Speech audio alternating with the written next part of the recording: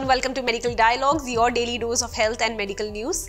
I am Dr. Nandita Mohan. Today I am going to talk about biomarker in urine, the first to reveal early stage Alzheimer's disease. Alzheimer's disease can remain undetected until it is too late to treat. Now, large-scale screening programs could actually help to detect the early stage, but current diagnostic methods are too cumbersome and are expensive.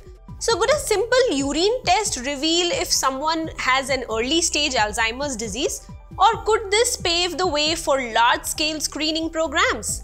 A new study published in the Frontiers is the first to identify formic acid as a sensitive urinary biomarker that can actually reveal early stage Alzheimer's disease, potentially paving the way for inexpensive and convenient disease screening. So the researchers tested a large group of patients with Alzheimer's disease of different levels of severity and healthy controls with normal cognition to identify differences in the urinary biomarkers. They found that urinary formic acid is a sensitive marker of subjective cognitive decline that may actually indicate the very early stages of Alzheimer's disease.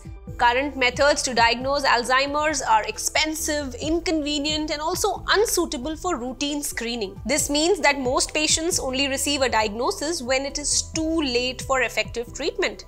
However, a non-invasive, inexpensive, and convenient urine test for formic acid could be just what the doctor ordered for early screening. Alzheimer's disease is a continuous and concealed chronic disease, meaning that it can develop and last for many years before an obvious cognitive impairment emerges. The early stages of the disease occur before the irreversible dementia stage, and this is the golden window for intervention and treatment. Therefore, large-scale screening for early-stage Alzheimer's disease is necessary for the elderly. Urinary formic acid showed an excellent sensitivity for early Alzheimer's screening. The detection of urine biomarkers of Alzheimer's is convenient and cost-effective, and it should be performed during routine physical examinations of the elderly population. That's all for today. Stay tuned to Medical Dialogues for latest updates.